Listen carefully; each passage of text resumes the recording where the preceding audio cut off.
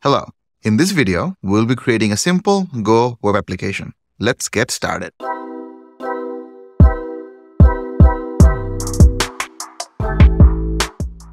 To write the code, you can use any text editor that you like. You'll also need the Go runtime installed. For this video, I'll be using Cloud Shell from Google Cloud Console. For this, you'll need a Google Cloud project. In this case, I have my Google Cloud project selected. I'll be activating the Cloud Shell. I'll be creating a new folder for our project. I'll then open Editor. Finally, I'll open the folder that I just created as a workspace. I will initialize a new Go application by running go mod init hello. We'll create a new main.go file that will have all our code. Finally, we'll open our new main.go file to start editing. We'll start off by creating a package main.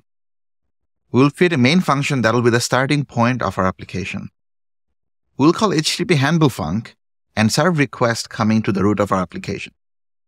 We'll work on this handler function in a second. We'll have to import the net HTTP package. We'll create a new variable called port and try to get that value from the environmental variable if set. We'll also be importing OS.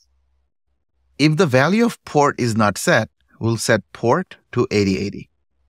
We'll give a friendly log printout to tell us that's the port we're listening in. Finally, we'll start our application on port 8080. We'll also wrap our HTTP listen and serve in a log.fatal because we don't want our application to start if our server cannot start. We'll also be importing log. Next, we'll create our handler function called handler. Handler func is any function that has the signature of response writer and pointed to a request as input. We will log out a friendly message. We will then create a new variable called target, which we will get from the environmental variable.